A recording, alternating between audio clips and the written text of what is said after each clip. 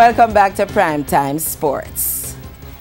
Reno ended their 4-match winless streak in the Red Star Premier League with a 3-0 win over Portmore United on Sunday at Frome. Portmore United were sailing and looked invincible, but the wheels seemed to have fallen off the wagon with 2 defeats in their last outings. After losing to UWI on a last-minute goal last Wednesday, they ran into Reno, who were finding winnings hard to come by. But if you allow Craig Foster to score, then Reno are in business, and the business they were in after 33 minutes. Reno went further ahead in the 53rd minute when Fancy Hugh Stewart showed there is more to the club than Foster. And Reno completed the win on the stroke of half-time, Afiba Chambers adding a third for good sake. 3 points is a must at home, and that's what we aim for. We always aim for 3 points at home. But I have to give credence to the team. I think coming after a heavy defeat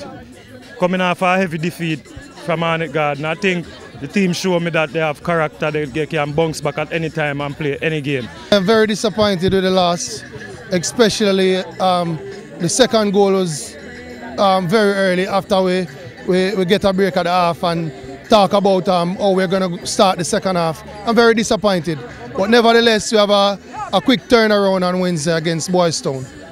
After recording their first win in midweek with a 2-1 victory over Sandal South Coast, Waterhouse were brought back to earth by Tivoli Gardens at Jewsland. It took an own goal from Kenroy Lum then to give Waterhouse a 3rd-minute lead. They held it until the 83rd minute before running out of steam, Colorado Murray pulling Tivoli level. And 4 minutes into stoppage time, the Jewsland faithfuls were back to the disappointment zone as Murray handed Tivoli maximum points. This was unfortunate for us. Our key change we made was forced change. Nothing to really give us a tactical approach in terms of how we go forward in the offensive. But nevertheless, as we said, the indiscipline is something that we need to take in consideration of. But it's a tough one. I have to give credit to this Tivoli team. They never stopped playing. For us, I think we stopped playing too early. You know, we make some change that sit back on the back line. We never get nothing going on for us. But I think the concentration for us lapsed in the last. And to lose in a game like this, it's really tough. A good 3 points. We played against a Waterhouse team who gave us a good challenge in the first half. We managed to concede a goal by virtue of a dead ball situation. You know, we have been doing well defensively. Offensively, over the last 3-4 games, we have been created several opportunities, but failed to capitalize. And Colorado Murray got it right tonight. You know, we brought him on, you know, with good sense that he will kick the ball in the back of the net.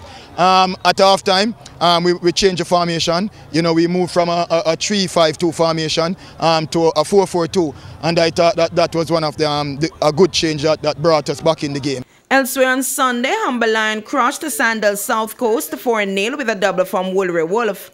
Harborview beat UWI 1-0 through a Michael Luther's 14th-minute goal, while Boys Town came from behind to share the points with Cavalier.